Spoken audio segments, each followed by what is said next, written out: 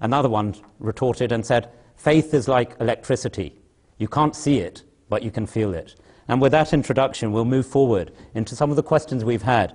Just to sort of give viewers a feel, last time round, we were talking about particular questions relating to this whole issue of loyalty to nation, and the loyalty particularly of members of Jamaat Ahmadiyya to their country, wherever that country will be. Indeed, many people I know raise the questions of when they come to our events, they often see, whether it's in the United Kingdom, the British standard being raised, elsewhere in Germany, in India, in Pakistan, wherever it will be, wherever a convention is held, be it youth or otherwise, we're always demonstrating, not just outwardly, but also intrinsically, our loyalty to nation.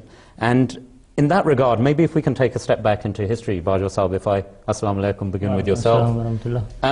One of the questions which is often raised about the Jamaat Ahmadiyya is the concept of the relationship Hazrat Masih Maud had with the British government, indeed his praise of the British government at that time. Could you perhaps sort of throw a bit of light on that? Yes, Bismillah ar-Rahman ar-Rahim.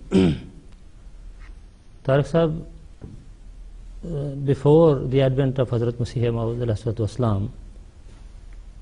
the situation was this, that before British government there was a Sikh rule in India, and in those days there were so many restrictions on the Muslims that they were not free to practice their religion. Hazrat Masih Maud saw that period. Now after that, when the British came, they gave full freedom to the Muslims and also other followers of other religions, that they can practice their religion as they like. Now when Hazrat Masih Maud saw this difference, at one side the time of the Sikh rule, on the other hand the time of the British rule, so he was really thankful to Allah the Almighty, basically, that God Almighty has changed the circumstances and now the Muslims and other people are free to practice their religion. In fact, this is the teaching of Islam, that everybody should have the freedom of religion. As the Holy Quran says, La ikraha fi din, there is no compulsion in the matter of religion.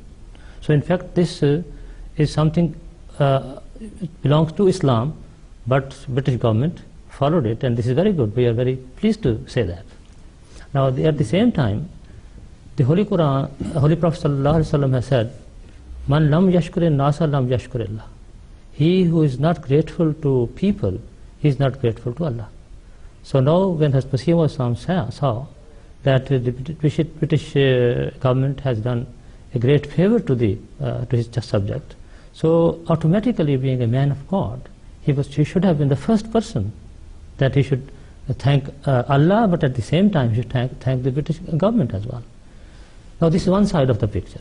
But on the other hand, we should not forget it, that as far as the Christianity is concerned, Hazrat Masih Maud never praised Christianity. He only praised the system of government of the British people, not their religion. As far as their religion is concerned, their religion was Christianity, and Hazrat Masih Maud said and written so much about Christianity. In fact, everybody knows that he proved that Jesus Christ, who is God of the Christianity, he proved that he has died. So once he proved that Hazrat Isa alayhi salam, Jesus Christ, has passed away, that means that the whole edifice of Christianity is demolished. So nobody should think that he is in favor of Christianity. Not at all. He was only praising British government, but at the same time he has done so much service of Islam as against Christianity that even all the people of India and great scholars, they admired Hazrat Masih Maud and his contribution to the defense of Islam. As Bajo Sahib just mentioned, actually this point has to be noted that the prophets of Allah, they always speak the truth. Whatever is the fact of the matter, they always speak it out, and whatever is wrong, they openly say that is wrong, because they are the people of truth, ambassador of truth and representative of truth. So as you have pointed out, Hazrat Masih Maud praised the government for the good actions, and particularly the religious freedom which was given to the people. And everybody was free to practice their religion and to preach it and to enjoy the benefits of the freedom. So far as the wrong beliefs of the people are concerned, No prophet has ever commended that one. But whatever is the reality, that is to be praised. Even in case of Jesus Christ, Christianity, so far as the person of Hazrat Isa alayhi salam is concerned, the promised Messiah alayhi salatu wasalam praised him because he is a glorious prophet of God. He never spoke anything against him. Always said, as it is mentioned in the Holy Quran, wajihan fid dunya wal akhirah, that he was a noble prophet. So he praised, he loved, and he mentioned beautifully about him. But whatever is the present belief of the Christian, that they have taken him to be God, or they believe in Trinity, or they believe in atonement, or they believe in the death of Jesus Christ on the cross, all these things which are pillars of Christianity, he strongly rejected all these things. So this is the beautiful balance that we see in the life of the promised Messiah alayhi salatu wasalam.